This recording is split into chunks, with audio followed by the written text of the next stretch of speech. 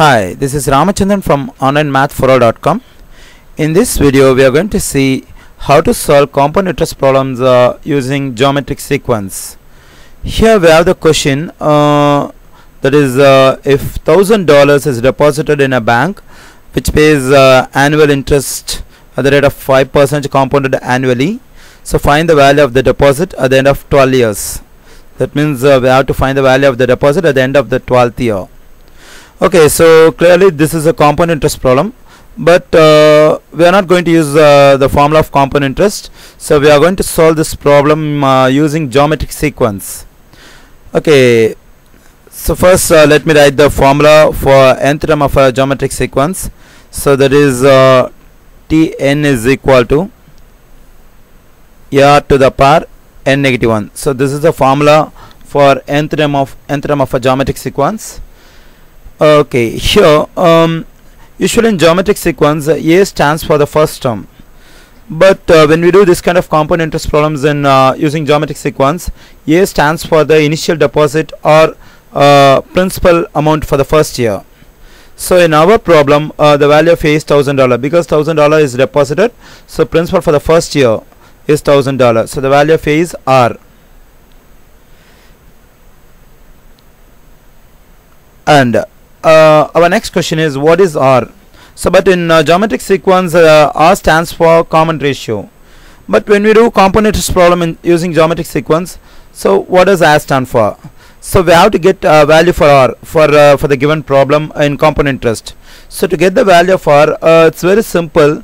We just have to add 1 to the decimal form of the given percentage. So that is the given percentage is 5%. So to get the decimal form for this one, we just have to divide 5 by 100. So the decimal form of the given percentage is 0.05. So to get the value of r, we just have to add 1 to this decimal form. So r is equal to 1 positive, 0.05. So r is equal to 1.05. So this is how we have to get value for r when we do compound interest problems using geometric sequence. But in geometric sequence r is called common ratio, but when we do compound interest problems in geometric sequence, this is how we have to get value for r. That is we just have to add 1 to the decimal form of the given percentage. And here the students may have a question. So for this particular problem you are adding 1 to the decimal form of the percentage. In case we do some other compound interest problems using geometric sequence, in that situation what do we have to do?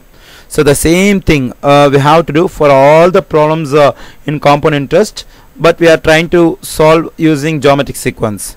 So for any compound interest problem, when we are trying to solve it using geometric sequence, always we have to add 1 to the decimal form of the percentage, not only for this particular problem. So this is just like a formula, always we have to remember. So instead of we can write 1.05 to the power n negative 1. Here now our question is what does n stand for? But in geometric sequence n stands for number of terms. That is, if you write t15, that means instead of n I write 15, it says 15th term. But when we do compound interest problems using geometric sequence, if I write n is equal to 1, it will say principal for the first year. Okay, I'll show you. I'm just going to plug n is equal to 1. Let us see what do we get. So if I plug n is equal to 1, t1 is equal to 1000 times 1.05 to the power 1 negative 1. So 1.05 to the power 0.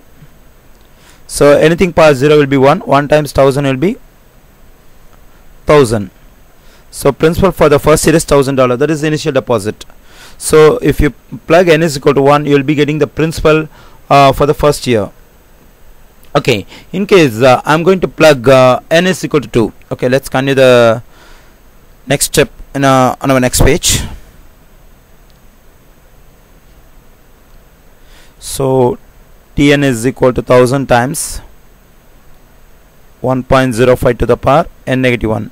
So I'm going to plug n is equal to 2. When I do so, T2 is equal to 1000 times 1.05 to the power 2 negative 1.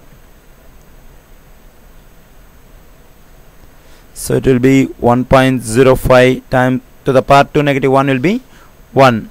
So the value of 1.05 to the power 1 will be same 1.05. When it is multiplied by 1000, we will be getting 1050. So this is the principle for the second year. And here we have to remember the most important thing. What is that is 1050 as a principal we get for the second year. So this is the value of the deposit at the end of first year. So students, you have to remember the most important thing here is we get the principal $1050 for the second year. So that is the value of the deposit for the first year. So value of the deposit for the first year is nothing but the principal plus interest. So the interest we earned for the first year. In case in this formula Tn is equal to 1000 times 1.05 to the power n negative 1, if you are going to plug n is equal to 20, you will be getting principal for the 20th year. So that is the value of the deposit for at the end of 19th year. So if we get principal for the 20th year, that is nothing but the value of the deposit at the end of the 19th year. That is 19th year means principal plus interest. So in our problem, the target of the question is we have to find the value of the deposit at the end of 12 years. 12 years means at the end of 12th year. So since we are trying to find the value of the deposit at the end of 12th year, it's very simple. We have to find the principal for the 13th year. Okay, I'll just do it on the next page. So students, be clear. They are asking us to find the value of the deposit at the end of 12th year. So to know the value of the deposit at the end of the 12th year, we have to find the principal for the 13th year. So already I explained you this thing. So Tn is equal to 1000 times 1.05 to the power n. Since I am trying to find the value of the deposit at the end of 12th year, I have to plug 13. So if you are asked to find the value of the deposit at the end of 19th year, you have to plug n is equal to 20.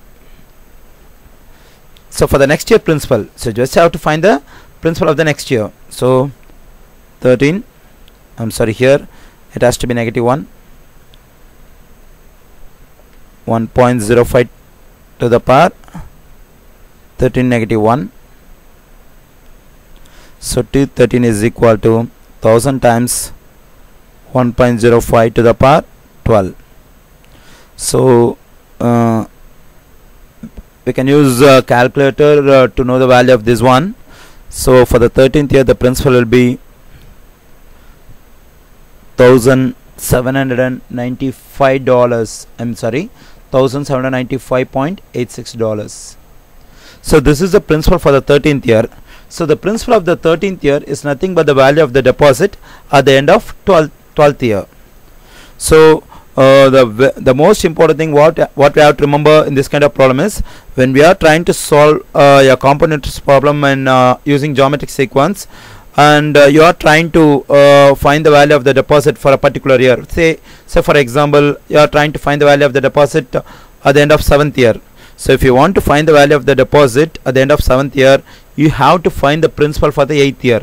That is in the formula of geometric sequence. So you have to plug n is equal to 8.